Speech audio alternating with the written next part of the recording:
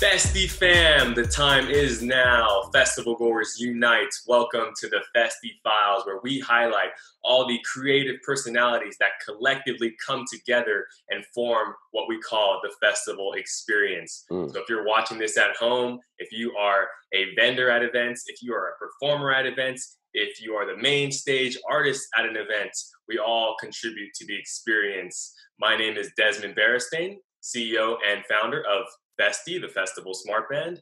And today is a really exciting day because we get to switch it up. We've primarily focused on EDM, electronic dance music with the Festiie Files. But one of the things about music festivals, it incorporates an eclectic variation of styles and musics. And each genre, interacts and inspires other genres that stem from there. So it's all intertwined, all interconnected. Today we have an underground hip hop legend from the group Dilated Peoples. Oh yeah, LA native, Los Angeles native like myself. You have these iconic tracks such as "From Worst Come to Worst," my people, Worst Comes to Worst, and then the massive collaboration with Kanye West, This Way. Right. Ladies and gentlemen, we have Rakaa, Iriscience. Welcome, Rakaa, to the Festiie Files. Thank you, man. And before we move on, the last time I talked to John Legend, it's been a minute ago, but he was actually on that song, "This Way," that Kanye produced. That was like when he first got his record deal. Like he had done a lot of background work before, but that was like one of the first things that he did as a solo artist. So whenever I hear featuring Kanye West, I always got to throw Legend in there too, because we go do interviews. He'd be like, "Hey, nobody gave me a shout out on MTV today." I'd be like, "You know what? I got you." This is like, he's such a humble, cool cat, man. It's lovely. Oh yeah, it's great to see him be a superstar right now. Oh, definitely. Shouts out to John Legend. Yeah, I still remember the times. I mean, back then I was in high school, and we would listen to, everything from when Kanye was collaborating with John Legend, put out so many tracks, when he collabed with Little Brother, Consequent, just everything with the whole good music and the vibes and everyone collectively putting out very soulful music. So yeah, shouts out John Legend. Hey, John Legend. I appreciate Festiie Files. We got the share. We got to get him on here one day. What up, Legend? Come down. Thank you, Desmond. Yes, sir. Yes, sir. So, we mentioned that we're both LA natives, and today we kind of just want to talk about, right now is a very important time for the music industry. Right now, people are at home, and we're just trying to shed positive light. Allow people to self-reflect while you're at home, but still understand that even though we aren't able to physically attend festivals, the music festival experience, the spirit is still there and alive. And we have to keep that spirit up because, not just keeping it up, but learn how to elevate it so that once we're back out there, we can all be just a little more appreciative, a little more cognizant of each other, and, more positive in general. Sure. I mean, I think that the nature of festivals, some of it is, I guess some people like to go there and get bumped into and sweaty, and it's like the physicality of it. But for the most part, I think a lot of it has to do, aside from just fresh air or whatever, is just human, is just interacting with people, fellowshipping with people that are about the same music as you, being able to see, a lot of energy and creativity in one place, and the massive energy vibe that comes off of that. And even though you can't capture all of it, and the digital world is not a true it's definitely not a replacement for true life, I guess, for physical life.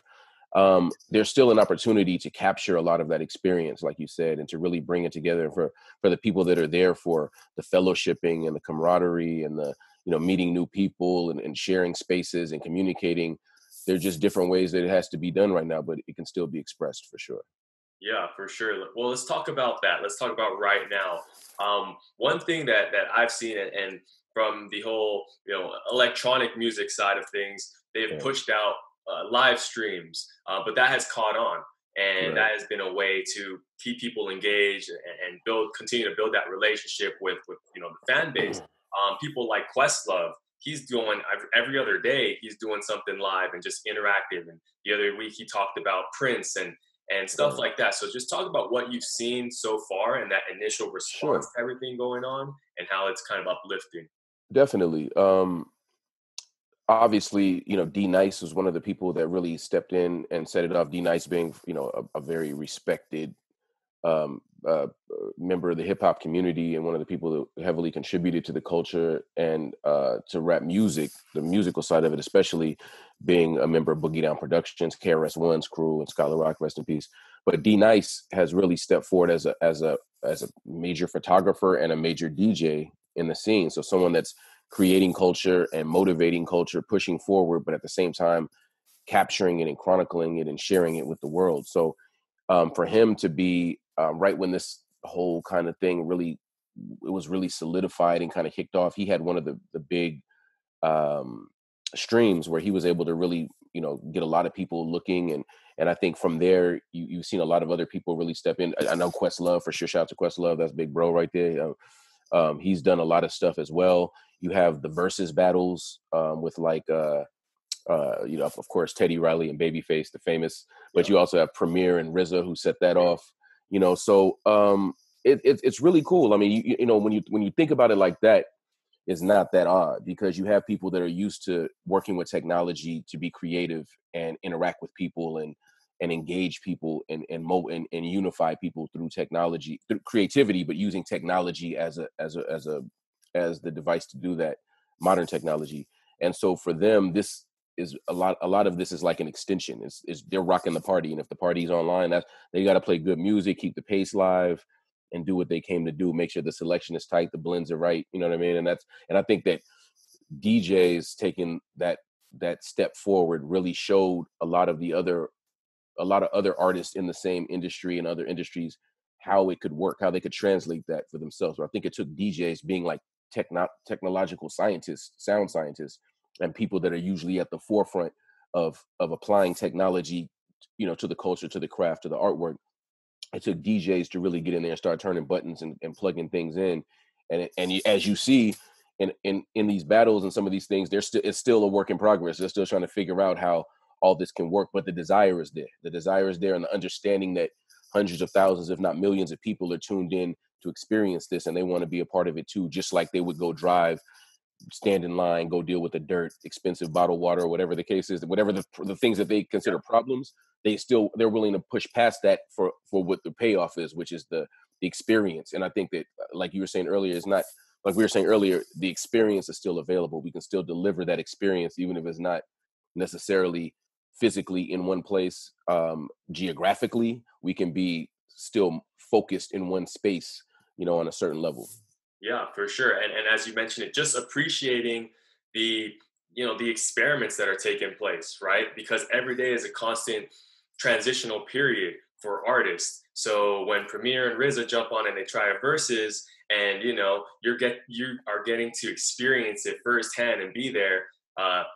It's just something cool, and from that will stem more things, and that Absolutely. stems more, and that's just kind of how it perpetuates that momentum in a positive way. Um, Right. talk about so let's talk about DJs and how you've from the early '90s to now, have seen the transformation where Right. a DJ is a person in the back to now you're just seeing a DJ being literally the main headliner in front of hundreds of thousands of people. Well, it's interesting. Uh, and also before we switch out to that, shout out to Travis Scott too, and the whole Fortnite thing that just went down. I mean, the possibilities are unlimited once you open your mind and the people are ready. When everything lines up right, like the possibilities are unlimited on that That level. was huge. But speaking about DJing, it's actually, I grew up before I got into making music and was a part of the community on that level. I was a fan. I was a fan. I was a student just like anybody else. I was listening to music. I was watching Rap City or Yo MTV Raps, or listening to 1580 K-Day back in the days when I was a little kid, or Power and the Beat and other stations. And then K-Day came back. But I was a fan. So I was watching DJ since the 80s. And even before that, and the people that kind of brought me into the scene, they educated me to the fact that hip hop was created out of the DJ. And a lot of that also comes from just dancehall culture and other things. It goes deep, but hip hop culture, was basically the sound of hip hop culture was created out of DJs.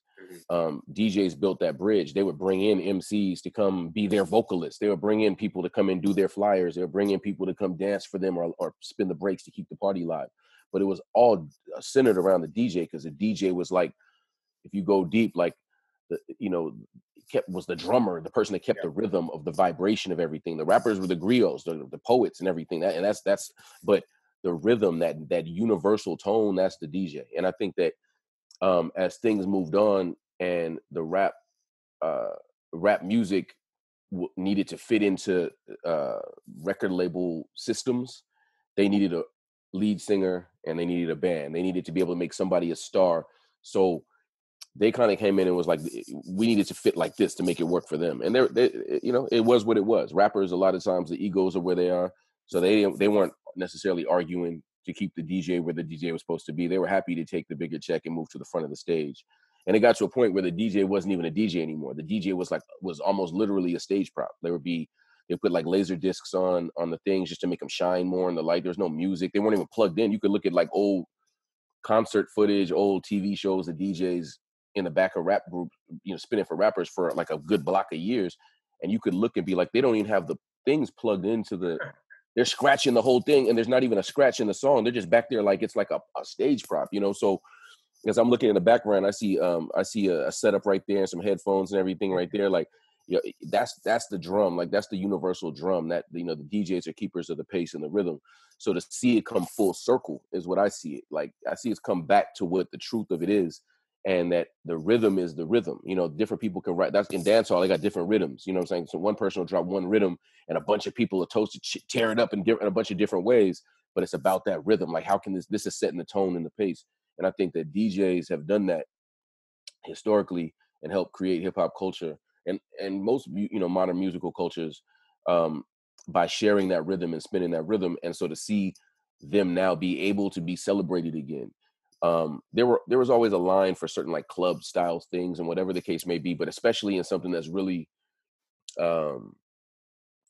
defined, I guess you could say, like the parameters are defined in what hip hop DJing is, like what it means, as opposed to, DJing has been around as long as the discs have been around, you know what I mean? Like, but turntablism and hip hop DJing, like it's pretty narrowly defined what that means. And so when you got to see people like Hubert, and the Scratch Pickles, Apollo, Shortcut, Mixmaster Mike, and people like that, you got to see the Executioners and the people like that over on the East Coast. Beat junkies down in LA, like that's where we're from, world famous beat junkies and people like that were able to say, all respect due to all MCs, all respect due to everybody else, but this is the music. We don't need a rapper to make a song. We don't need to do anything other than what we do and just do that well. And they created a lane, and that lane has also now connected with the global DJ movement. And you've seen a lot of people that should be at the forefront of stages or at the forefront of or at the top of bills that historically haven't been, but now those bases are there, and it's great to see them be celebrated. For sure, for sure. Well, one of the things that I quickly learned when we kicked off this podcast is we started talking about certain topics that, let's see, hadn't been spoken about too often in the community, right? Whether it's attending an event and safety precautions, whether it's dealing with the sobriety at an event, or what to do in the case of various emergencies. But another thing that we've been doing is even as simple as reflecting on, when we go back to festivals, how we're not littering and we're just being cognizant and aware of the trail we leave behind us, right? The other thing that has kind of been the divisive within the community is this whole thing where hip hop artists and EDM festivals and hip hop festivals, as opposed to meshing together, right? So even last year, there was some banter online where one festival saying one thing and another festival saying the other thing. Mm-hmm. Why do you think there is that kind of friction? Because we've already seen them, and you've been a part of these amazing festivals. Off the top of my head, iconically, what Dilated Peoples was 2015 Sasquatch. Oh yeah. Yeah, and you see like how beautiful it is when you can, when these two come together. Why do you think there is just that kind of stylistic oppositions or whatnot? Because I even have cousins that when I say EDM, they're like, but then, vice versa. Maybe right. I think a lot of it has to do with, like you go to high school and there's these groups of kids hang out on this bench and these groups of kids hang out on the quad, and these groups of kids hang out by the student store eating Chico sticks or whatever. Like, you know what I'm saying? Like, there's different groups of people that feel like they need to self-identify and connect with other people that identify the same way. There, you know, a lot of this is youth culture, even though it's growing, it's getting older, it's based in a lot of youth culture. So people are pretty defined about this is what I like. And especially when there's any type of questioning or whatever, people kind of tend to double down and really be like, well, you don't get it. This is me. That's you. Do that. And, you know, to be fair, there's a lot of people in all sides that that feel like they want to be a part of something that's more special, more unique, that other people don't get. You know, they people that get offended as soon as their friend likes something they thought that they was a secret. Now they don't like them anymore. Like, there's a lot of weird little things that go in human nature, human psyche. Um, but I think a lot of it has to do, to be perfectly honest, just with branding and marketing. Like, you know, we Dilated, we grew up with like doing a bunch of raves and everything too. Like, we would go do Nocturnal Wonderland, Narnia. We would go Oh do wow. like big raves, and there'd be like I don't know how many people, but it felt like 1 million people would be there. So they'd be like, you guys are gonna go do the hip hop tent or whatever the case is. Like, they'd have a special setup. We'd be like, all right, whatever, the check is good. Like, and we're not tripping. We'll go there, rock a little tent. But when we get there, it's not tent like you would think of in California or the States. It's like the little tent. It's like European music festival, like the tent. It might be 5,000-10,000 people in that tent just for hip hop, and 100,000 people at the whole festival. And so for us, we were all about just build. We could rock any crowd. We could go anywhere. We weren't really trying to just always go preach to the choir. And a lot of people feel like they want to go perform for people who are already down for them. And that's cool. I'm not saying we got to always challenge ourselves at every step. We want to perform for people to sing along and everything too, but we don't gain our identity just by being patted on the back by people who are already patting us on the back. You know, Mhm. we want to build new bridges. We want to go into new places. We know that if we're doing 1,000-seat hip hop club one day, but the next day there's 100,000 people in one place to go do something that is made on the same equipment, that there's still turntables on stage and microphones on stage. Mhm. They use samplers. What? Because the beat permit, because it's a different BPM, or it hits a little bit differently than, you know what I mean? Like, Mhm. why then when somebody does it and it catches on, they might call it something else, but it's really like, okay, well, it's EDM. It's not even one thing. You know what I Yeah. mean? Like, EDM is like a bunch of different things. It's like, to a certain extent, like certain rappers make electronic dance music. Like, they're making music, you know what I mean? If you define it that way. So I think a lot of it just comes down to people trying to identify and be special. And maybe a lot of it is just, it's coming from a good place of really being supportive of the community that they're in, wanting to see that thrive, wanting to protect that against other people who might Yeah. take shots at it. Because we would go do the rave shows, but that didn't mean that the rappers weren't talking crazy about the ravers. Like, look at the pants. They dress like Dr. Seuss. They got necklaces and bleeding flavors all over their t-shirts. Like, they're sweat. They look like, you know what I'm saying? What's up with the big Disneyland hands or whatever the case is? We'd be like, I don't know, bro, but 10,000 people are going to be right there rocking with us. Like, you know what I mean? And there's, you know, if there's any fights, it's like people fighting with themselves because they're like on something. You know what I'm saying? There's nothing, like, it's not like a real issue. Like, Yeah.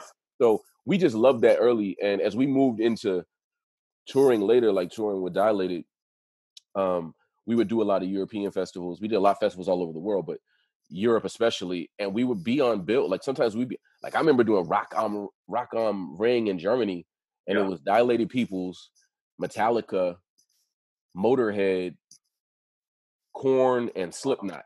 You know what Wow. I'm saying? Like, and we rocked it. Like, I don't like, we're not supposed to rock it because it's like a hard rock show. Like, we hard rock too. Like, you know what I'm saying? Like, it's an EDM show. We EDM too. Like, you know what I'm saying? We just Yeah. we just move. You know what I mean? It's a crowd to rock, and we find our sweet spot. And ultimately, you know, people, when presented with something unique, even if it's unexpected, if it's done right, they'll appreciate it. And maybe it's a palate cleanser. Maybe it's something like, oh, I didn't expect this. This is cool. Now let's get back. Where's Lemmy at? You know what I'm saying? That's what it was. I was chilling backstage with Lemmy, rest in peace. You know what I'm saying? Yeah. And he's like, you're gonna go on right now. You know what I mean? Like, it's like, Yeah.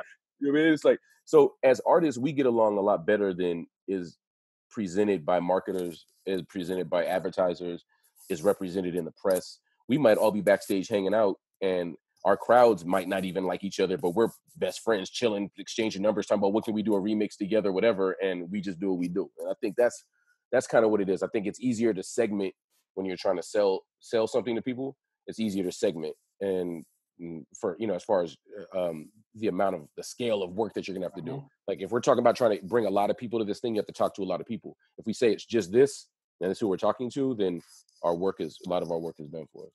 For sure. And that's kind of the beauty of music festivals. I mean, we all have a vivid experience of attending a music festival, and you have your own set list, and you're like, oh, I'm going to see this artist and this artist. Right. And then you're walking en route from one stage to another, and you hear a roar Right. from a whole different direction. Yeah. And you go, man, I got to go see what's going on over there. And then, you walk over there, and boom, it's Dilated Peoples. And you're like, damn, what? They're rocking this? Yeah. And now all of a sudden, you're experiencing new flavor, and that's the beauty of the music festival. I'll tell you like this. I've been on stage many times rocking, and there's a split second between songs, or like you're talking to the crowd, and all of a sudden you hear like, yo, who's rocking? I'm gonna look like, who else is rocking right now?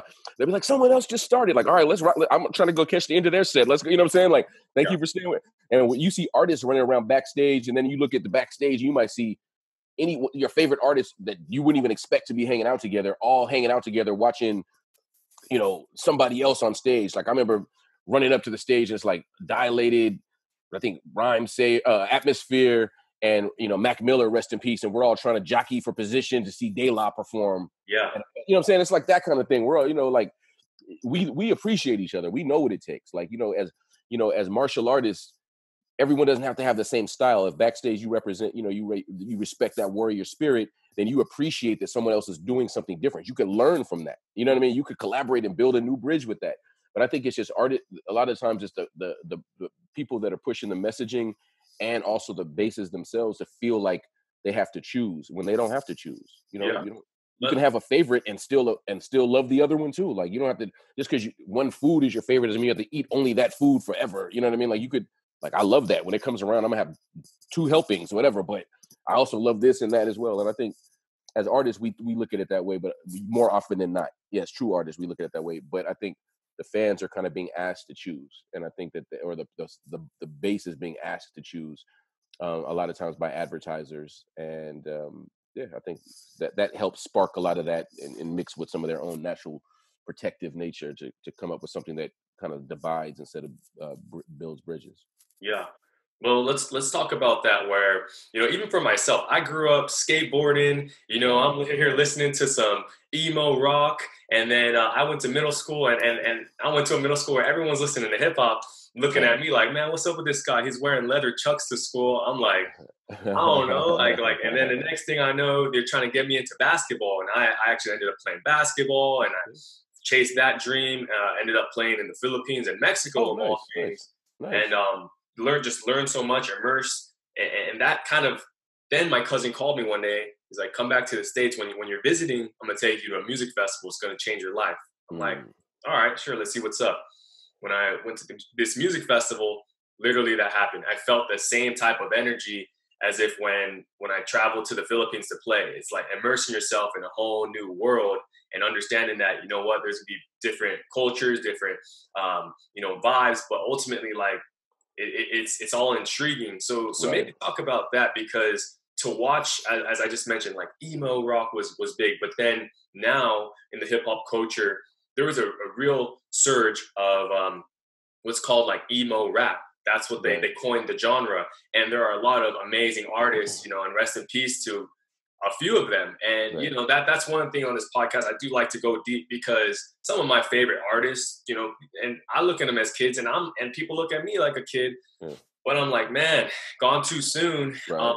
And they're pushing out this beautiful artwork. What does that say about the culture at this time? And kind of let's reflect some light upon that, because I mean, you just mentioned Mac Miller was an artist, but we got the legend Juice WRLD himself, and then other artists, Lil Peep, XXX, and they're pushing out this wave. And it really, when it touches that many people, that means that there's a message that, there's something there, right? When you have millions of people responding to something, that means there is something there.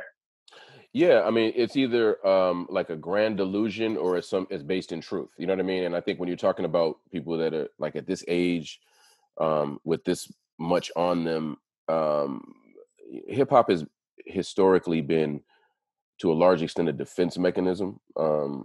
It's been an opportunity to express something that needs to be expressed where there weren't outlets. There may be outlets to express it in the past didn't exist.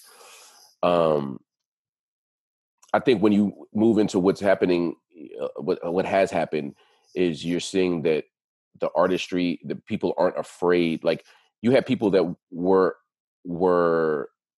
brave enough to be gangbangers, to start very real beefs, to talk about government issues, to talk about everything else, but they weren't brave enough to talk about their own mental health. They were ready to die in the streets. They could kick two words that rhyme that could kill people or get people killed, but they wouldn't talk about their own depression, their own drug addictions, their own child, abuse as a child, or their own whatever the case might be. You know what I mean? And I think that what's happened is you see a different type of bravery. You see a different type of willingness to put it on the line, and that's vulnerability. You see vulnerability. You see a certain level of honesty that didn't exist before. The honesty that was really being pushed before was, this is reality rap. This is the reality of what goes on the hood. So we're going to talk about the shooting and the killing, and the people going to jail or whatever the case might be. But people die in the hood every day that didn't get killed by gun violence. People take their own lives in the hood every day. People OD in the hood every day. Some of which because they got caught up in drugs because they were partying and living fast. Some of which because they turned to drugs to mask some kind of pain or erase or try to put something behind them or get through something.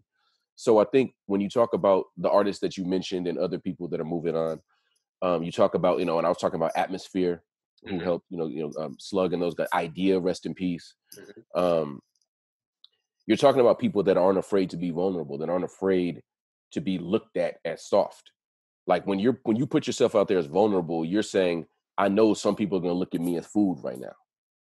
I know some people are going to look at me as a victim right now, as an opportunity right now, because they think that I have, and everyone's supposed to be stoic or even worse, be like gangster, be aggressive, be hard, like flex before they can even come at you and put an aura out that, and I think what you're talking about are people that are brave enough to be vulnerable and brave enough to be honest. And I think that movement also shows great progress in the artistry and the craftsmanship and the songwriting, in the poetry, in the lyricism, in the progression of lexicon, however you want to measure it, in hip hop culture. That exists too. That's not where the spotlight is always shining. That's not always the easiest thing to sell by the people who are selling product, who aren't concerned about necessarily the effects, that aren't necessarily concerned about the direct effects on the community or the person that's doing it. They're just moving product. If product is just going to be in the pipeline, it's good to see that honesty is out there, that vulnerability is out there, that balance is out there. And I think that's what we're seeing is just people that are like, I'm not a superhero. I don't want to write superhero raps. If I'm supposed to be talking about myself, then why am I only talking about how well I can fight, or how many girls I could get, or how much this I can get? Is that the reality of the situation? Like, otherwise I'd be a pro fighter and a whatever, like I don't know, whatever. Like, you know what I'm saying? Like, the reality is everyone lives a balanced life on certain, most of us live a balanced life on a certain level. So to speak out of balance is to bring things out of balance to yourself. And I think that, a lot of those kids were in pain, a lot of people were in pain, and you get a chance to see that vulnerability that we all deal with that very few people are comfortable sharing. For sure. And I'm just gonna say it, when I listen to some of their tracks, it's music is therapy, right? Whether in various forms, whether it's the beat, just getting you feeling a certain way, or whether it's the vocals and what they're speaking upon. So kind of maybe speak upon that, because what if someone's like, oh, why are you listening to that? The message is negative.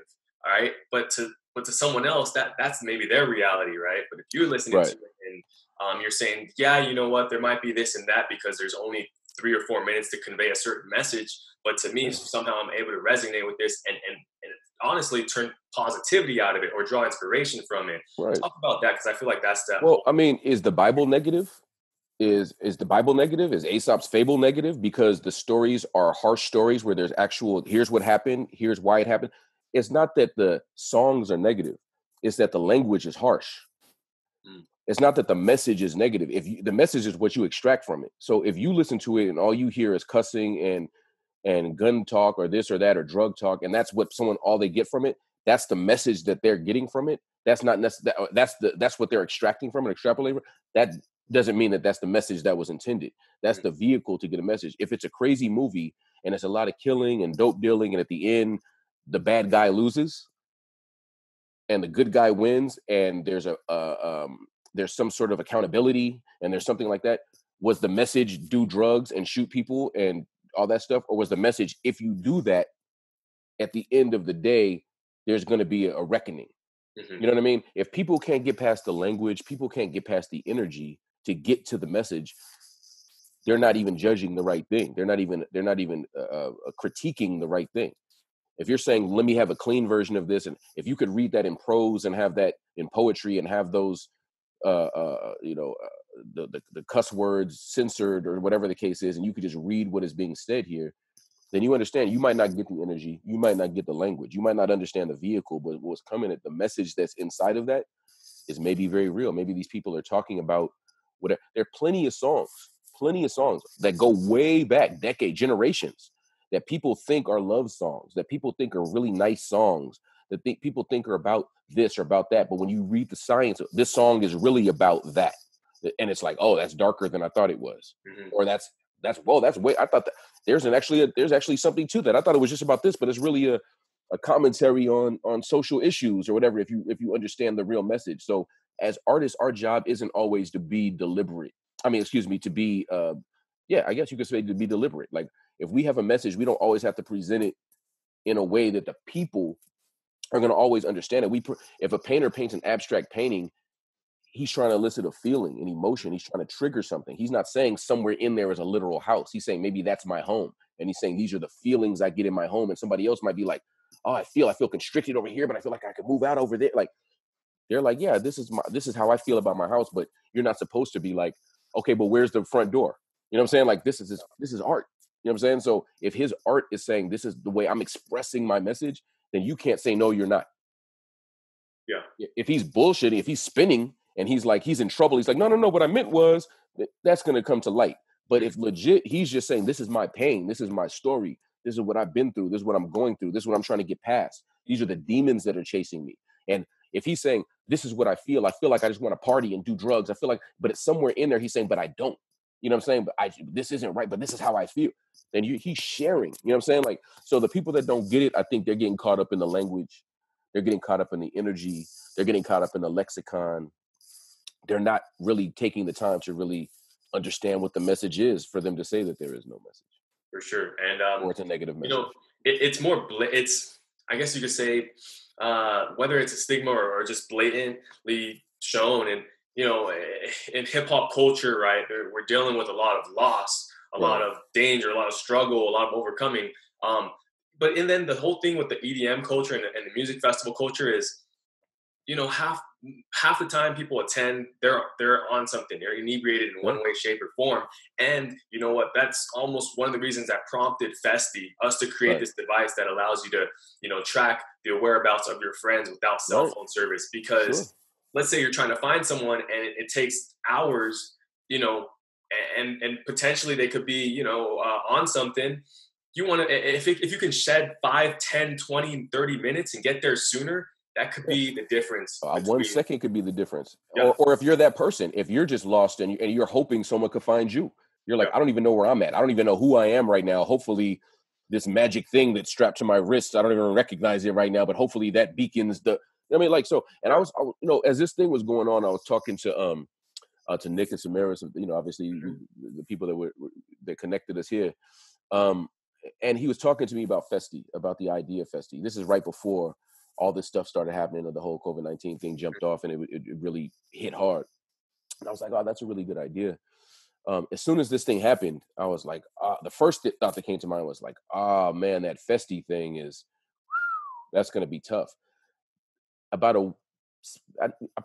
filed it away. A few days later, it occurred. I was like, you know what? Hold up a second. I think I was on the phone with Nick and Samira about something. And I was talking to them, like, you know what?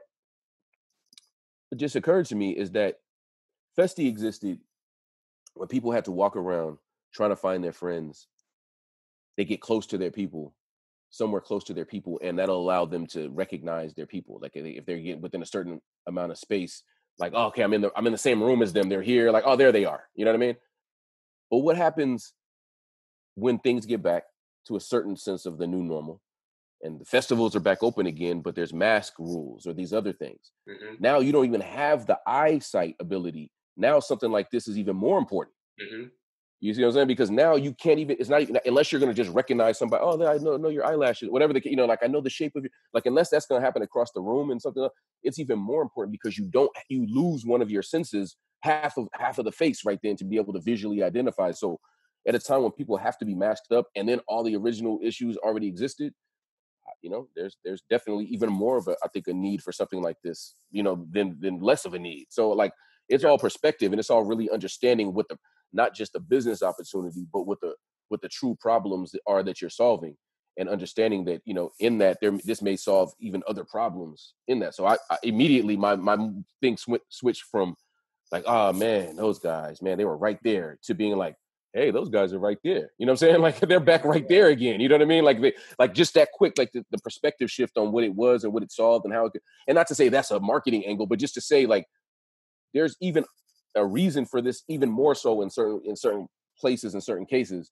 And then like you said, to be able to take it and say, this is also not just about necessarily just about the technological, the hardware on the wrist. This is about the community. This is about the overall experience that's coming forth, even as people are setting up digital marketplaces to be Hmm. able to be a part of that and to create uh, solutions for people when it comes to communicating with each other or e-commerce or spreading information or helping to set up other platforms for other people to move in that space as well. Hmm. Like it just opened it up, and I think that to me reveals opportunity and shows that it's not just a pet rock. I mean, I'm sure that the pet rock family is still spending 70s pet rock money, what I mean, very well, but this isn't just a gizmo situation. I think this is a piece of hardware that's actually attached to something that could be much bigger. So yeah, the pity immediately went away. You know what I'm saying? Like we went back to excitement again. I was like, oh, this is still great. Yeah.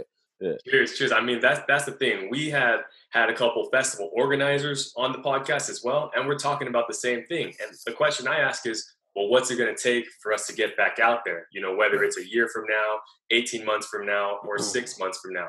And the whole Right. thing is a concentrated effort and a increased, attention on what on sanitization, on being at a festival, on the liabilities around it, Right. on making sure that security and all these things. And as you mentioned, it just kind of goes even more hand in hand with what we're doing because we're like, this is supposed to enhance your experience and give you peace of mind. Peace of mind is going to be the utmost importance at events. So Sure. yeah, for us, we're just like, nope, our goal remains the same. We're just going to continue to build our brand in other ways because it's funny if you want to talk about the marketing side. Yeah. When we pushed this product out, got an immense response from the community. Then all of a sudden, the next thing was, will it be ready for EDC? Will it be ready for Right. Jump? Will it be ready Right. for this? And we're like, hey, we just proved the concept. Let us push Right. this to the market. And so now, with us not having to really ask that question and Yeah. people not having to really come at us and say, I need it for this festival Right. because we're all at home, it gives us an opportunity to showcase like who we really are, festival Right. goers making something for other festival goers and build our Sure. brand in other which ways. So that's what kind of happens, right? It's either you're going to sit on the sideline or you're going to get up and make things happen. And Yeah. maybe talk about that from going back to hip hop, how, you mentioned you have the iconic track with John Legend and Kanye, Mm. and to see them, evolve into what they've been able to become global icons themselves. But it's all a snowball effect, right? There are people before them. There, people Right. like Dilated Peoples who trigger this, and it just all comes collectively. And that talk about that spark and seeing somebody that get to this amazing success level, Right. and just how that makes you feel. Because one thing I will say is there are so many music festivals, and it got to the point where I'm happy that certain people I know are going to music festivals or rocking music festivals and Right. doing that. And I don't necessarily have to be there experiencing it with them every single time. Yeah. i- this isn't a competition. You know what I mean? Like if like me growing up, I grew up in graffiti crews. I grew up in hip hop, and rap groups and graffiti crews around a bunch of skateboarders and rappers and gang area, gang situations. I grew up in like typical as an 80s kid in LA. You know what I mean? Like that was all just mixed up. Like you were just all the outcasts were just lumped in. So you grew up in a situation like that, and you end up knowing extremely talented people. And and everybody wants everybody to succeed. Before anyone succeeds, everyone wants everybody to succeed. Right. So when I get around my people who are talented people who I've known since that time, so it's for many years, maybe not since the 80s, but since I was a kid, but I've known for many years. I've seen them push through and make it work. Like, because it's not a competition, I'm extremely happy for them. I'm supportive of them because we're a community. I think what ends up happening is a lot of people, they start to feel like there's only one prize, and we have to go. If you think about it, like, what do you want, a platinum plaque? What is that, 1 million records in America? And there's about 8 billion people in the world. Like, why are you stepping on each other's throat for 1 million? You know what I'm saying? Like, there's 7.9 other billion people in the world.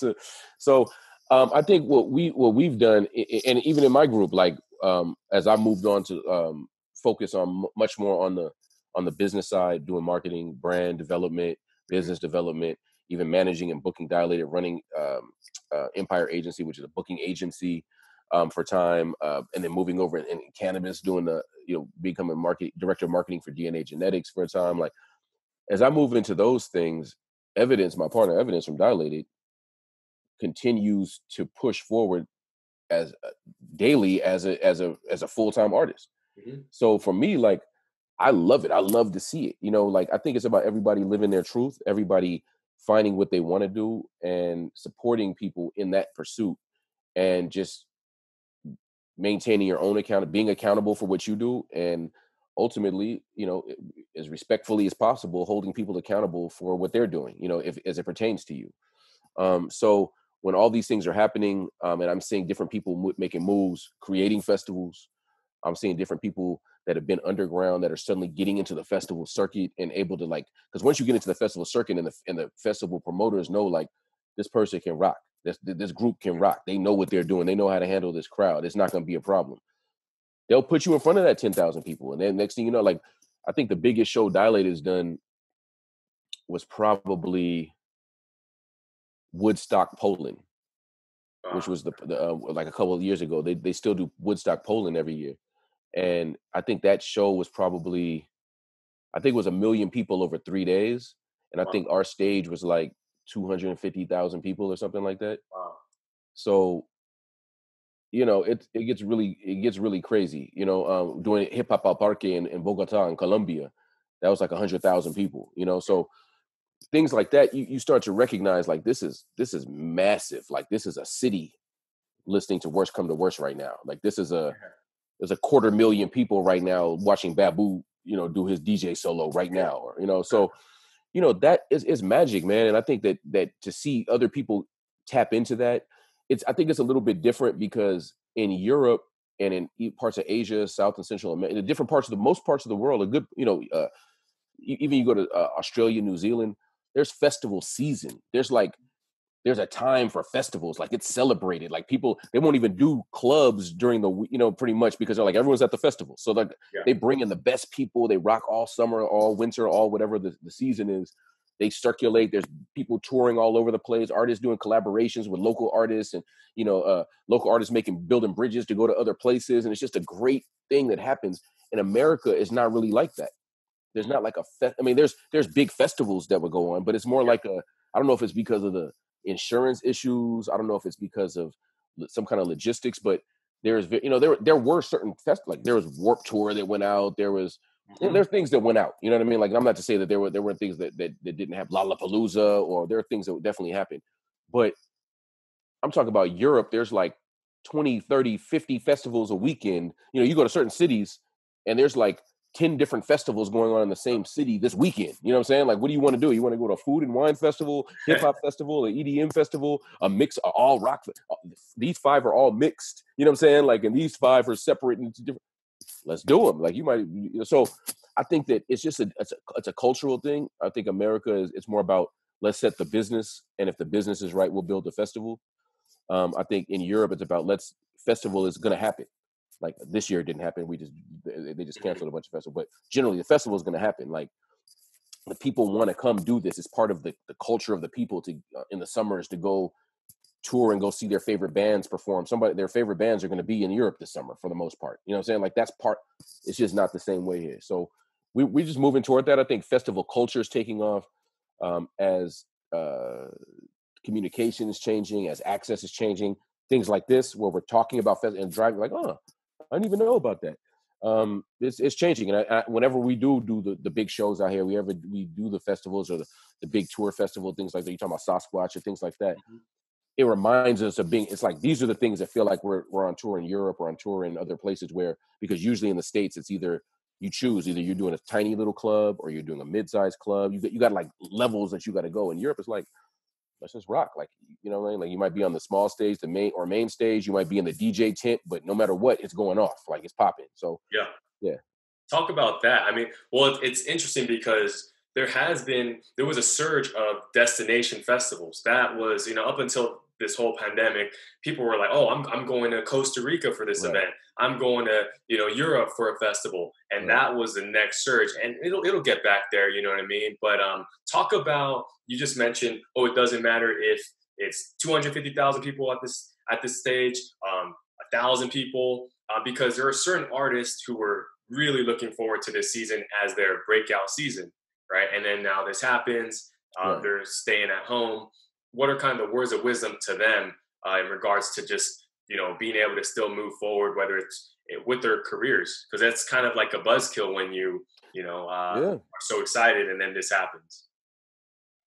Sure. No, I would just tell artists that this is the time to recognize this is not anything personal. This isn't about bad business. This is a global issue. This is something that I've toured and as an artist on stage, run a booking agency and booked many other groups for a long time. I've never dealt with.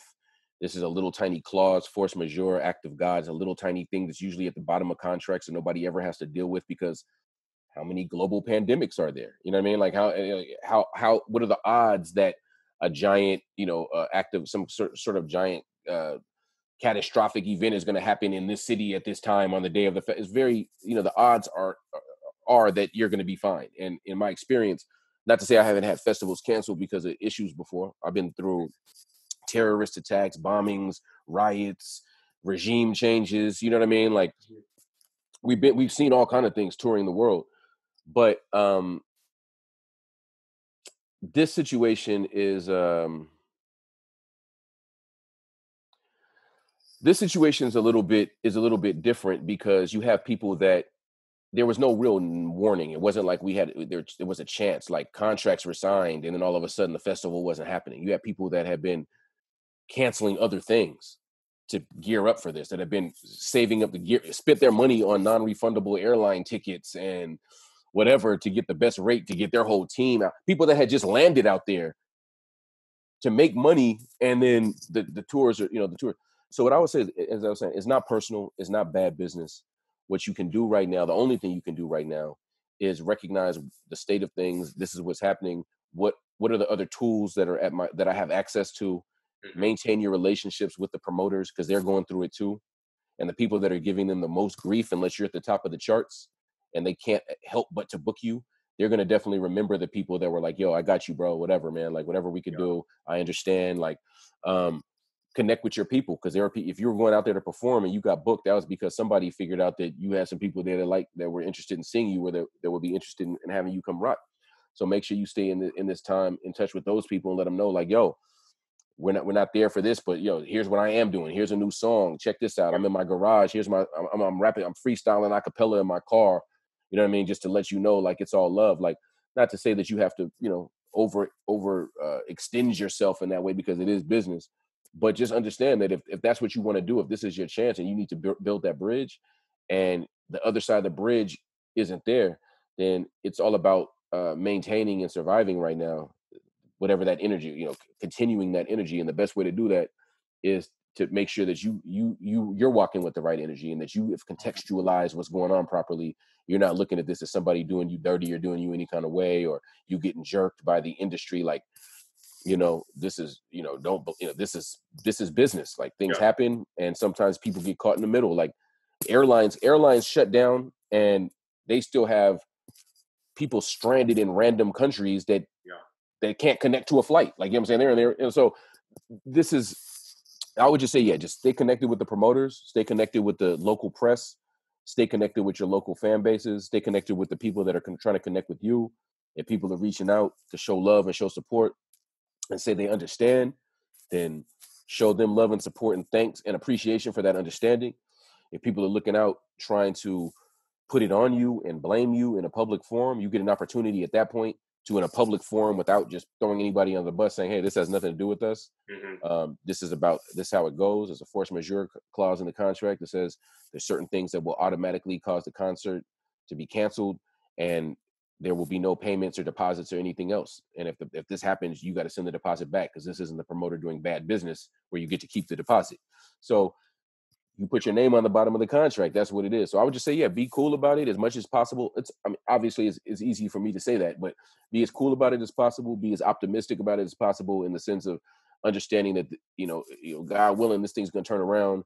And when it does, there are going to be certain people that are going to be a pleasure to work with, For for the sure. people that, and so just make yourself that, and maybe, you get to, get pulled out the line into the short line in the queue, and get back to where you want it to be. But the main thing is stay working on your craft, keep creating, and even take more time to engage your base when you can't physically, deal, when you're not going to be able to be in the same physical space. Take more time to engage them where they are, which may be on social media or wherever the case may be.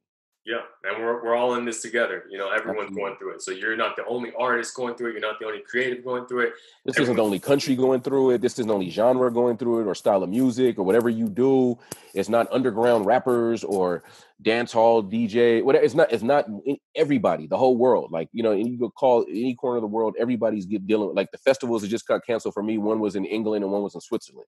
yeah, It had nothing to do with what's going on in California. So the whole world is dealing with the same thing. And so don't take it personally, because if you do, you're going to short circuit your ability to navigate it with a clear head. You're going to be moving narcissistically. You're going to be moving like, this is about me, they did this to me. hmm And unless you're trying to say there's a complete global pandemic that's there to stop you from performing at hip hop camp in the Czech Republic this year or something like that, unless that's what you're trying to make it out to be, then there's no reason to go down that path. Just stay connected with the right people. Stay connected with the people that got you booked for that in the first place. Stay connected with your base that you were trying to connect with when you got there, and just keep doing good music. Keep making good music, or doing good work, whatever you do. yeah, and then you'll be out there. The opportunity will come, and you'll be Sure, ready for the opportunity. sure, Um, and you'll be more seasoned and be better, and be better connected, and have better relationships with promoters and the fans, and have more work and everything else. When you get there, it won't be like, okay, what we were trying to do last year, let's do it now. Be like, what you were trying to do last year, it's even better now. Let's do it for real. Like, you know what I mean? It's a different energy, a different perspective. Yeah.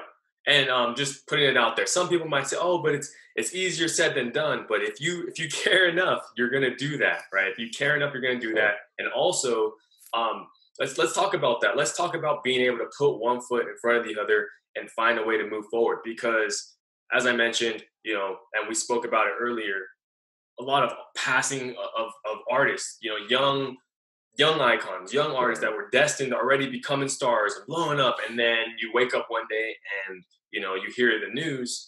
Right. Talk about that. Just as someone that I'll look at, you're in the Yoda seat now, uh, giving back, and to the young Jedi.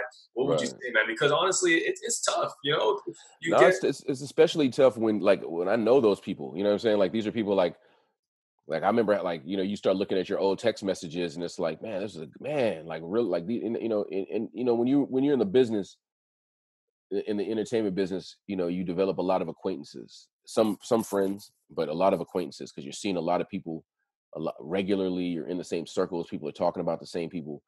Especially when you come from a certain era, there wasn't the access to be in the scene that there is now. There weren't these type of opportunities to do this. There wasn't, now you could pretty much write a record, make the beat, record the song, add scratches, mix, master it, distribute it, pay people, and get paid from your cell phone if you want to. Mhm. You know what I'm saying? Or and then do a podcast, film of your music videos, invest in stocks and make a phone call. You know what I'm saying? Like you can do all that in your pocket now. Like you don't have to bring any, but no one has to co-sign you. No one has to do any of that. So coming from the era that I came from, there was a lot more people. There were a lot less people, and so you were the people that you did come in contact with.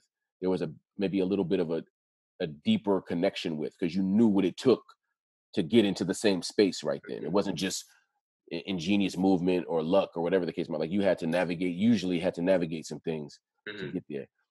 So as I'm looking at people from various generations, various styles, I wake up. I get a sinking. I wake up and I see like 2 or 3 posts of somebody's face on Instagram or Twitter or something. You know what I'm saying? Immediately my heart sinks. You know what I mean? Because I'm like, and then it's like, please be an anniversary of an album, or it's their birthday or something else. And sometimes it isn't. You know what I mean? And so, I've had some people that are really good people, really, people that I would consider to be friends in the industry that have passed away, and even the people that I didn't know that have passed away. I still feel a certain kinship, a certain camaraderie with those people, because I also know what it is to be there and to open yourself up to what you open yourself up to as a hip hop vocal, as an MC, as a rapper. Especially if you decide to speak on things that may be unpopular or may be uncomfortable or may not be the thing, because a lot of times people are coming to the music to escape from something. Now I think you have a lot of people coming to the music to connect with something. Yeah. And a lot more people. And you always had people on both sides, but I think you have a lot more people that are like, okay, now these rappers are talking about me. Like, now these rappers are talking about my experience. I feel that I'm depressed too, I'm sad too, or I'm upset too, or I'm frustrated too, or I'm on this too, or I'm trying to kick that too. So when you see these people passing away, and you see the potential that was there, that's a certain amount of pain. But when you see the hole that it leaves in certain people's hearts when those people pass away, and you see that I didn't have to get it all. I could take from it what spoke to me and recognize the talent. But somebody else, he was speaking their story. Somebody else, he was the person that understood them. You know what I mean? Somebody else felt that these people were her. Somebody else felt like these people were like in there, like, yes, finally someone gets me, and they're making this music. So when that person dies, especially when it's something that's, death is generally tragic anyway for people that are mourning the loss. But when it's something that's like a young person that's just fighting demons or OODs or something like the Juice WRLD thing, where it's just tragic on a number of levels, you know what I mean? Like just the hole that it leaves, there's no answers. It's like a sit, like it's very different. It's one of those, like a wound that won't always, there's certain people that carry wounds for the rest of their life. They never fully heal all the way. You know what I mean? Like they got to go to the doctor every so often to get, and that's what when you see that, that's to me equally, if not more, heartbreaking, because you get to see that just like, you think this person has a family that's really, rest in peace to him, rest in peace to his family. But then there are other people that may even feel more connected with this person even than that person's family. So you think about what that person's blood relative might be going through because their brother, their sister, son, daughter, cousin died, but you don't know what the relationship is with that person. You just respect the fact that that's their kin, that's a relative. But these other people aren't blood related to them necessarily. These other people have decided that they're family. They've invested in into a bond with this person, and it's crazy to see those people lose somebody that really meant something to them, not just their favorite artist or a cool artist or, oh, what a loss for the culture or whatever, but like, man, the one person that gets me is gone. You know what I mean? Like that feeling right there, like, and you see that in people's face, like that gets me, bro. Like, so when I see these people pass away, like it's super sad. But when I see, and of course there's going to be like the reactionary, like, oh, they were the greatest. There's going to be certain people, but there's certain people that you could tell, like these people really meant something to these people. This song, they got them through some shit. Like when they were about to do that to themselves, this song was the one that was like, nah, bro, get off the ledge, or whatever the case was. You know what I mean? And to me, like, man, that's a heavy, heavy thing right there, man, to see. So for those people, man, I just say, like, the truth is still the truth. Like what you found in that, the message is still there. What was left behind was that blueprint or that guide or that shoulder to lean on, or that song now becomes the full representation of that support, that you know, what you found is still there, but you know, you realize like there's not going to be more of it, you know what I mean, unless there's a vault that gets unlocked, or you know, it's unreleased, something like, there's not going to be more of it. So then that makes you have to go back and really read that book again, like really go back into the notes, really go back word for word and try to, you know, get deeper, because a lot of times people that are writing those records, they're just channeling. They don't even always know what they're writing. It's, you know, they're just flowing energy. And so when they're gone, it's, if they had to go back and study their own writing as a poet, sometimes they'd be like, bro, I was, hey man, I was just letting, it was just flowing. You know what I mean? So it's for everybody, man. Everyone feels it in a different way, but ultimately it's very sad when, you know, people that are really pushing forward and that are that connected, you know, when they go, like everyone's got to go. That's the only thing promised, really. But when it's too soon, when it's in the midst of really, when you're turning the corner, or when you've been on a bunch of bullshit and you're finally ready to turn that corner, and the people are going with you into this journey towards betterment, to greater things, to healing, to healthy, to yeah, I'm not perfect. I did a bunch of dumb stuff in the past, but here's what I'm doing now. I learned from that. Come with me on this journey. And people are like, all right, I'm coming with you on that journey to betterment. And then you're gone. And now everyone's feeling like disconnected. Everyone feels like, what should we do? And so a few people are going to keep forward on that journey. A few people are going to be stuck in limbo, and a few people are going to go back, if not worse. And it's just yeah, man, it's a ripple effect when things like that happen. I don't mean to just get too long, but that was just. No, thank you for sharing that. I mean, it's something that every day, you know, listen to the music, you ask yourself the questions. Yeah. And some of the questions are, oh, well, what about the people that were around him? Why weren't they, you know, Right. making sure that there was no possibility of anything happening? You know, why this, why that? It's always easy to point the finger after the fact, right? I mean, yeah, it's tough. And the thing about festivals, just wrapping it back around, and I did have the pleasure of seeing Juice WRLD at Coachella last year, and he had an installation off-site, and we stopped by and all that. Festivals provide that sanctuary for a lot of people, right, to escape whatever they're dealing with for whether it's 1 day, 2 days, or 3 days, you know. And right now, people are at home, not able to do that, and to them that hurts them. That makes them, you know, maybe even depressed. Just shed some words of wisdom on that, because man, I mean, I know it's hard, but if we can get past that, everything in life, there's everything worth having in life, and once you get to that state, you understand, wow, I had to overcome something to get there. So we're all at home, we're you know, in our fields, but we got to understand, if we can elevate and show that, it's just going to bring everything else to another level of understanding and appreciation. I think it's just important to recognize that it's not what it was, but it is what it is. You know, once we understand the reality of what we're dealing with right now, then we can translate that into what we want it to be on a certain level. So there's not a possibility for us to get, you know, 5 figures, 6 figures of people into an open space right now and get some of the best artists in the world to perform on that physical stage for the physical people in the crowd. That aspect of it is not possible. But what is possible is that the global community can be tapped into. What is possible is that in your own space, relative to your own situation, these artists can still be in your living room. These artists can still be doing a special performance for the people that are together, focused at that particular moment for this reason. It's not just about pulling up old videos on YouTube or whatever. Like you can, like, you know, you talk about Erica, you know, you talk about people that were doing it right. Erica Badu's in her bedroom or in her house, going room to room, different styles, different flavors, different guests. You just have to translate it that way. And people are in there, like, I'm looking at my kitchen, dancing going on and cooking and dancing and everything while Erica Badu is singing. It's like, it's an experience. So at a certain point, the experience that we're talking about was always going to happen. There was going to be, technology was going to allow for artists to be able to stream concerts. There's going to be technology to allow for virtual reality concerts. There's going to be things that they were already doing certain things, but there wasn't a need for it. There was only an opportunity for it before. So it was able to exist in parallel and grow slowly in parallel with traditional performance, traditional concerts, traditional festivals.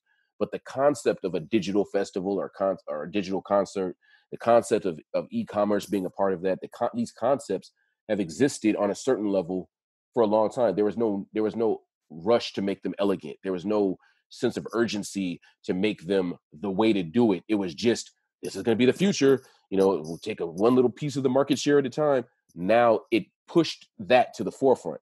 Mm-hmm. So I would just say to the people that are stressed out, just know that we can't stop what's going on a I guess a biological level like that. We can't stop the spread of these things as artists. That's not what we can, what we can do is put ourselves in a position where we can contribute to combating these things by creating opportunities to share experience still, despite these things. And in a certain way, I guess that means that we are helping to, as artists, combat by creating opportunities where people don't have to choose between their own desires necessarily and doing the right thing. We can figure out, it might not be perfect. They might have to compromise a little bit because we all do right now, but we're going to, relative to what's going on, here's the experience. Relative to what's going on, here's the performance. Relative to what's going on, here's the community. Interact with each other online.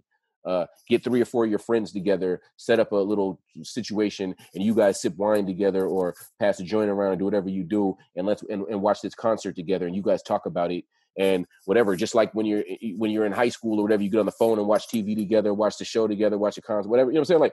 Like high school, probably right now, you know what I'm saying? Like, but that same approach, like you just want the experience and the interaction with the people that you want to be around, and those things are technically still available. So focus on what's there. Don't focus on and if you need to get out and stretch your legs, then go out and stretch your legs, go into your backyard, go into your front yard, go into your steps, go into the parking lot, whatever open space you have, crack a window, take a deep breath, let the sun hit your face, and then go get on the thing. Get on your computer, get on your phone, get on whatever it is that you want to do to go watch and do what you got to do.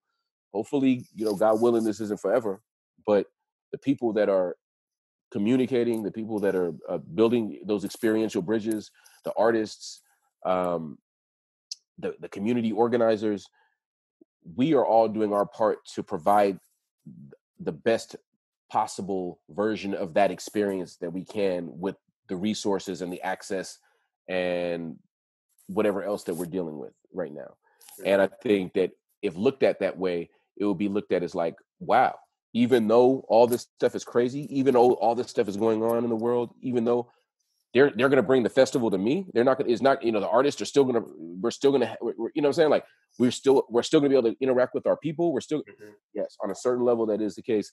And it isn't because of greed. It isn't because we decided, let's shut everybody in and just do it online because this corporation can make more money that way. This is just the state of the world.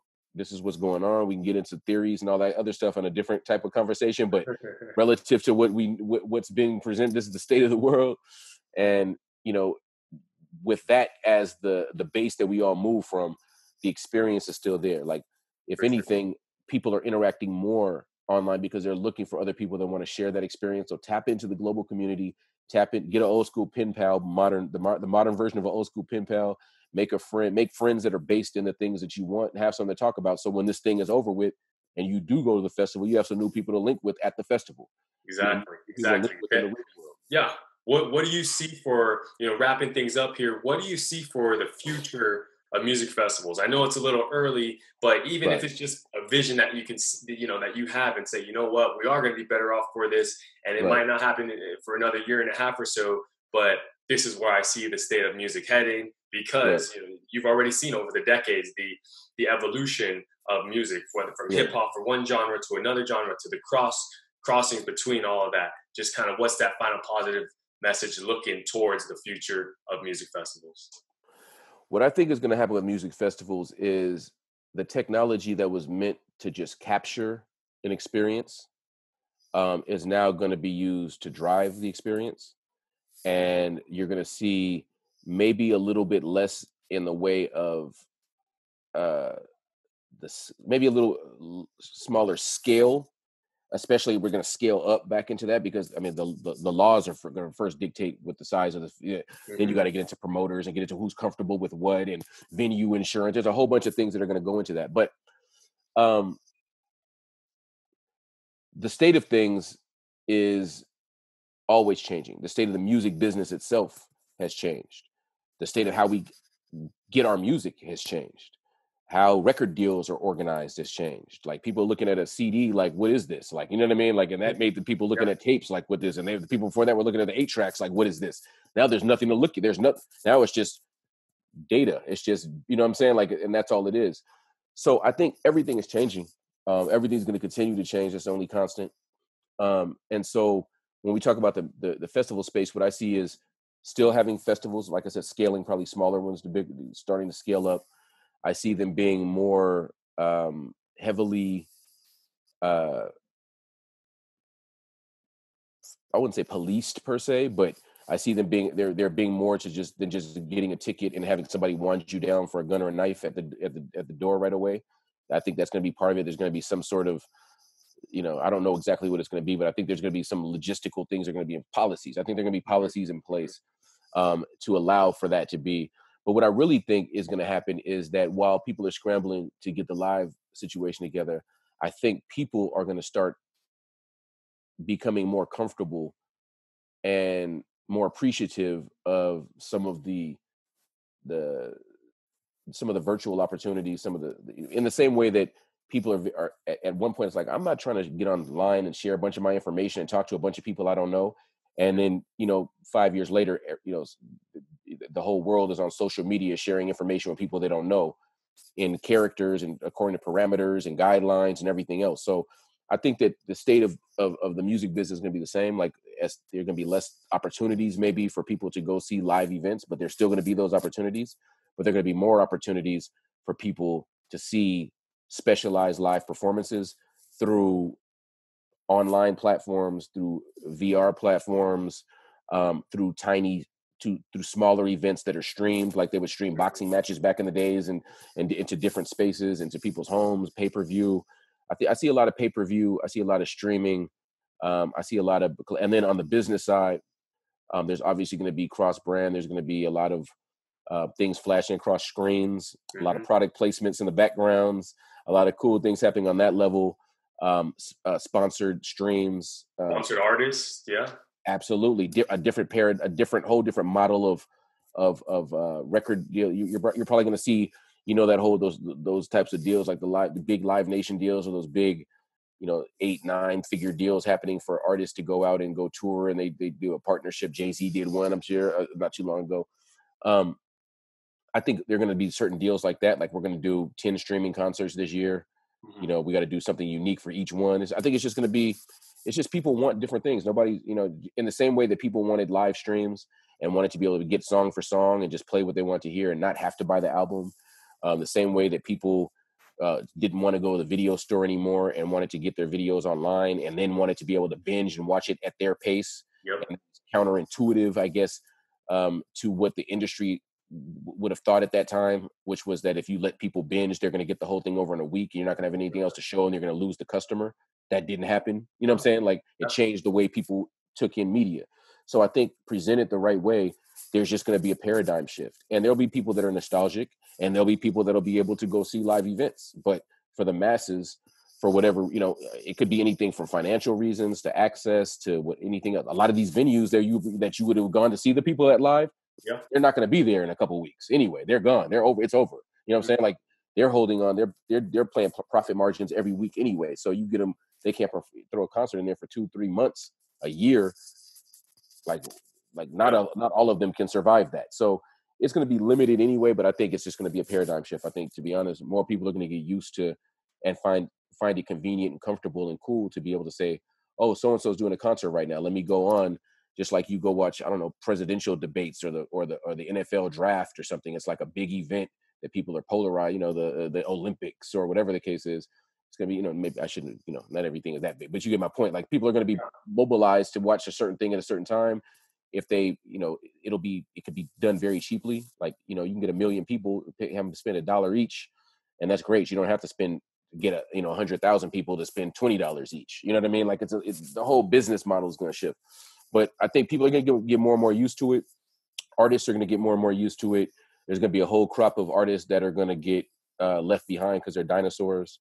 There's going to be a whole crop of artists that would have never, ever had a chance to make it because of the way the old system worked, that are suddenly going to get a boost and be able to have a platform to move from. And that's going to bring new energy and new flavor to the scene. So I mean, as scary and uncomfortable as things are on a certain level, it's also really interesting. And I'm excited about certain things. I'm excited to see how, because you're talking about a hammer you could build with it, a hammer you could destroy with it. Like, it's a tool. Correct. What are people going to do with these tools they have? Traditionally, these tools were being used primarily to support old models.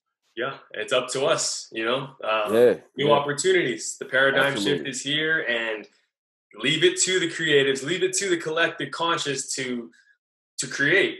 That's what will happen. We will come up with Sure. ways and find ways, and we just right now have to either enjoy the ride, enjoy what we've gone through and experienced in regards to the Right. evolution. As he mentioned, CDs are. I show my little sister a CD. She's like, "What's that?" And that's a whole Yeah. story, right? He mentioned, We being a got a griot. coaster. You're supposed to put my drink on that, like. Like, Yeah, exactly. yeah. Exactly. But there's beauty in that, because now we get to sit down and have this, experience where I'm sharing information with you, and the only way to do that Right. is the griot route, the storytelling route, and Right. so that's what we just gotta take from it and understand that it's life. It goes in these waves that ebb and flows, and it brings other opportunities. So Sure. Rakaa, how can we kind of stay in touch? Just whether with you, show our thanks. What's next? And man, we really Oh yeah, appreciate yeah. having you on the Festiie Files. I appreciate it, man. I mean, I really like what you guys are doing there. Uh, the people that I've been talking to about it are also very excited about it. They're very excited about you personally, about Festiie as a platform, and as hardware and as a platform. I think that there's a lot that's there, and especially if you're doing what I'm being told that you're doing, in my understanding, which is even to think beyond that and look at the other opportunities, Yeah, both with the community and possibly even with the hardware, for solving other problems that maybe didn't even necessarily need to be solved before. People were happy to do it a certain way. Maybe there's a way to optimize that and make it even more efficient using the things that are here. So I just want you to know, man, I appreciate the drive, the determination, the focus. I mean, you focus a light into a laser beam. You know what I mean? Like, I think that's what I see here, and that's going to be something that's going to be very important, to have platforms like this, to have the type of energy that's like this, to have people that are thinking outside the box to create stability for people in the space, and opportunity for the space to continue. This is very, very important. So whatever I can do to support this, you already know what it is. It's all family. As far as Dilated, this is actually the 20-year anniversary of the platform. May 23rd was supposed to be is actually the anniversary date. We just canceled that show because the theater is not, we can't book any shows. So we're going to be doing some things like that next year. I think next year's the 20-year anniversary of Expansion Team. So, but for that one, we're going to have to do a special Festiie event or do something like that. I don't know if we'll be ready in the next 3 weeks, but we'll definitely be ready for the next go round, and we'll be ready to make it happen. But that's what it is, man. Just, staying busy with that. I have some tech platforms that I've been working on in a heavy space. You can go to panoplybpo.com, and check that out. All my social medias are pretty much at the real Rakaa, Rakaa, so you can check me out there. But otherwise, man, I'm just around, man. I build bridges. I just work with my family. Like, I don't, like, I'm just, we live day to day, and we just make it happen. And create opportunities, and creating opportunities for other people, and building bridges for other people. I find myself connected as well. So it's a great thing. And like, again, I appreciate what you got going on over there, and I'm looking forward to we'll definitely be in touch. We've been in touch. We'll definitely continue to be in touch. But yeah, I really see an opportunity there, and the pivot that was made, not even the pivot, but the opening to the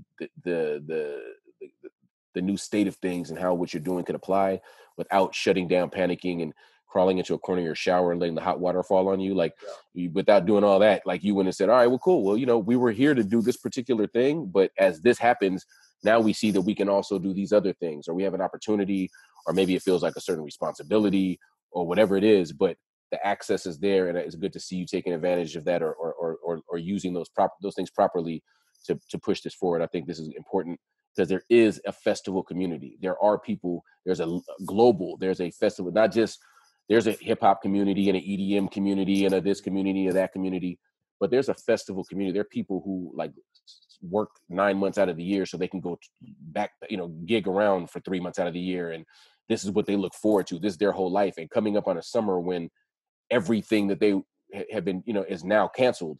Like, it's important to have these things up and running and be able to create opportunities to kind of give people a little something so that they can stay connected as well. So I appreciate this, and I appreciate the talk going into some very important things like mental health and just overall people's feeling and what's going on with a lot of the younger rappers are overdoing it. A lot of them, and not and that's it, but as you can see by the type of people that passed away, but at the same time the older rappers overdid it in their own way, and they're paying for it right now. So even though they're not ODing on this thing per se, their bodies have completely broken down, their health issues are crazy, and they're like 50 years old.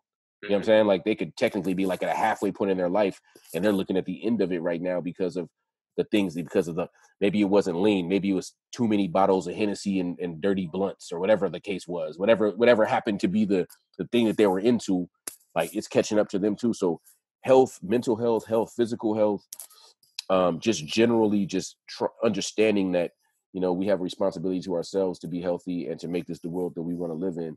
Like, I think that's going to carry us a long way. And festivals were just one of the most beautiful vehicles for bringing people together in one space and having everybody united for the cause of having a good time and communicating and celebrating. And I think that there's still that opportunity, maybe even more than ever, because people are being forced to kind of slow down, take stock of their lives, and communicate with themselves, with their families, with their neighbors, with different people at a different level than they had before, when everything was going at a different pace. So I appreciate you guys, man, and there's gonna be more for sure. Like, I'm glad you're setting up for waves to come instead of worrying about what adjustment needs to be made to the original business plan.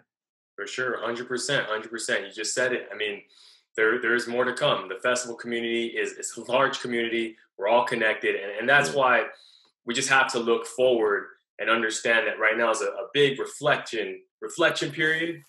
Sure. Assess how we're gonna make things better, right? Because even with Festiie, it's like, okay, well, are we gonna be done or not? That was really the first question. And not really, and it's almost rhetorical, because it's not gonna be done. You're not going to stop. If you're moved by music, moved by stories, moved by these inspiring personalities, you're not going to stop, because you're almost paying homage to them. No, I would never. I love Kobe Bryant. I model so much of my approach, and when I made that transition from, we call it hardwood basketball, hardwood to hardware, to Festiie, hardwood to hardware.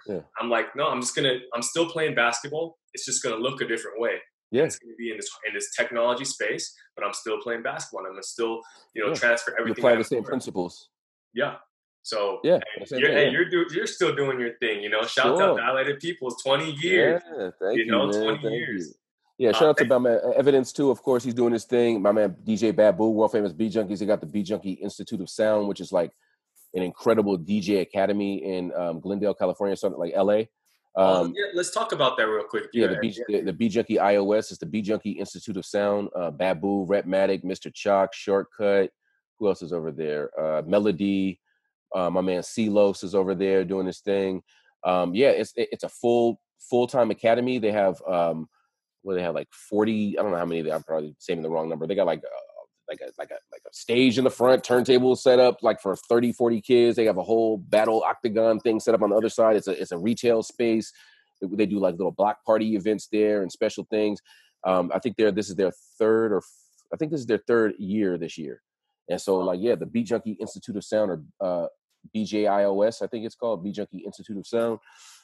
Definitely check that out. They do some really, really cool things. A lot of community programs, youth programs, private lessons, like all kind of stuff. Is cool. Yeah, that's been a new wave that's come out, where in the past, it's funny. Okay, I'll share a quick story. So my dad was he used to DJ, he was a former DJ, just local, but I still have vivid memories of him doing the turntables on Sundays and XYZ. So I took this down to where he lives. He lives out in Ontario, and set it up, and I was showing him, and I was like, hey, and he's like, well, I'm, just give me, he's used to turntables, microphone, right? But I'm like, well, this is the new way. And then he started playing around with it, and it was interesting because he was showing me I was showing him how to beat match, Yeah. but I was using wave patterns. Yeah. And he's like, well, back in my day, we don't have wave patterns.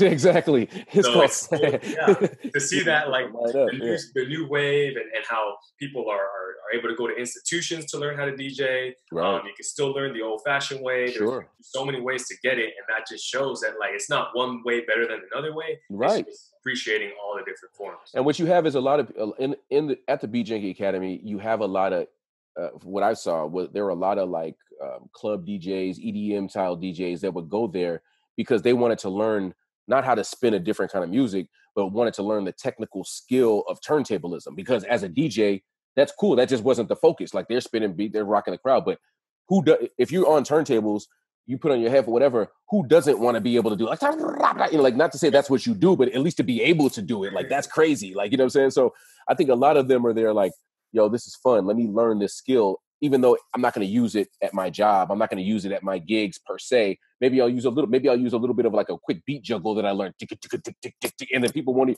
but some other DJ will be like, okay, I see that. Okay. So, you know, I think it's cool to see people going to different places to learn different things to add to their repertoire, knowing what they want to do, but knowing that you can learn a lot of different things from any, like going back to martial arts, like it's just cross training. Like you might be a grappler, but you might want to, if you're going to go into MMA, you might want to go get your hands right, go train with some boxers and some Muay Thai guys and vice versa. You could be a really nice stand up, but if you're going to go do something that somebody has can legally take you down, or you're worried about what happens possibly in the streets or anything like that, then you might want to go hit a jiu-jitsu, a BJJ gym, you know, situation of a group, a gym, a dojo, whatever you want to call it, and take some Gracie Jiu-Jitsu, some Brazilian Jiu-Jitsu, some 10th Planet, something. You know what I mean? To get your ground game right. So I'm basically you know, just saying that, you know, it's good to see, and over there you get a chance to really see good people adding to their tool set, to their skill set in a non-judgmental situation. It's not like, oh, you're not even a hip hop DJ. Why would you be here? It's like, let's show you something.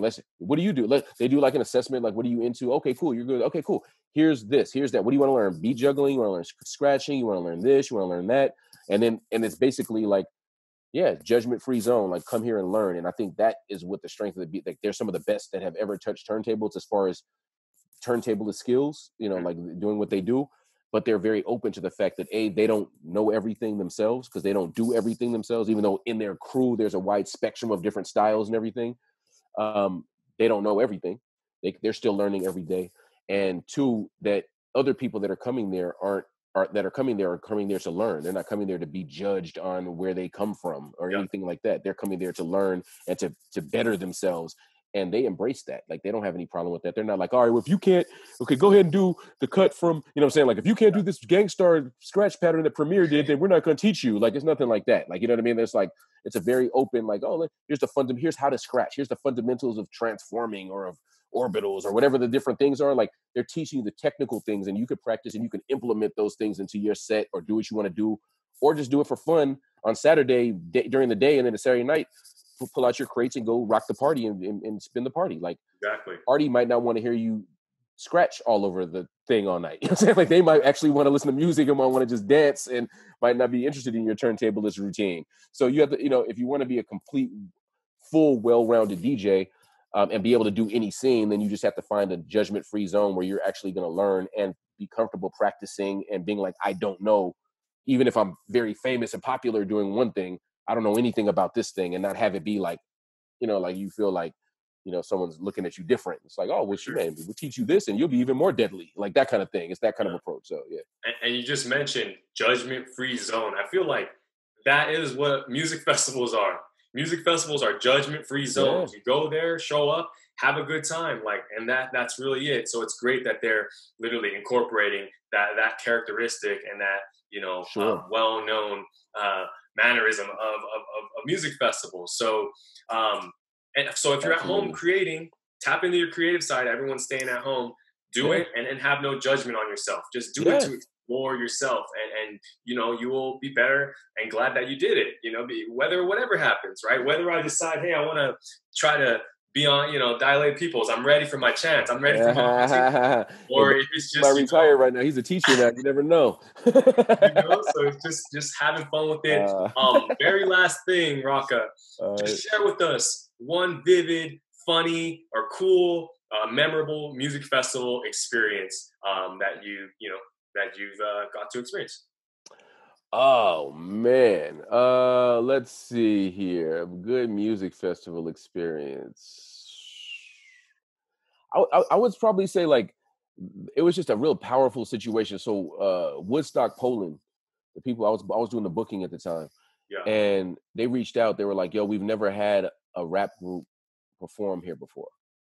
Not of course in Poland, but at Woodstock, Poland, at this group. Yeah. It's like it's always been rock. They're like we had one rapper come on as like a guest of like another rock group one time, and then we've had like a couple DJs in the past that have done like a couple like warm up sets or like pre parties or after parties. They were whatever, but we've never had a rap group on our main stage at Woodstock, Poland.